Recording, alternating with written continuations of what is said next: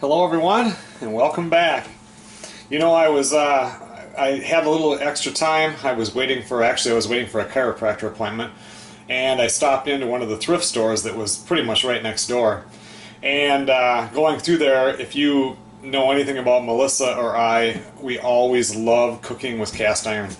And I've got several cast iron pans, and this one was there for sale, and this is a Griswold, a number 10. And they wanted $30 for it. And for me, if I go to any of the thrift stores, I bought a lot of cast iron there. Usually, you know, $10 or more. That's about it. Otherwise, they're kind of screwing you over. But since this was a Griswold, it's a number 10. It has the bigger logo on the back.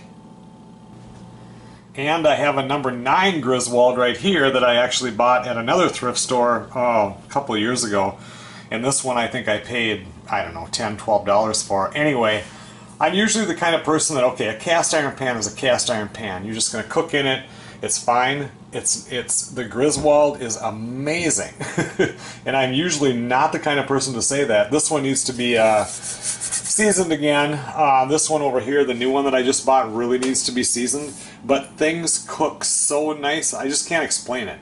So anyway, so this one here was, like I said, $30. I looked it up online. The closest I could find it on eBay, I found them from $199 to $245.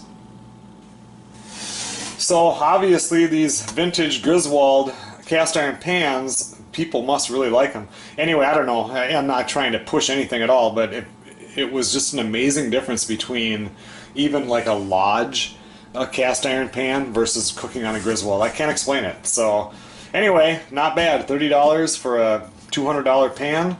And I don't know if I'm going to keep this one at home or bring it up to the tent. I don't have any Griswolds up at the tent, and every time I cook here at home with cast iron, I always use my number 9 here. None of the other ones get used.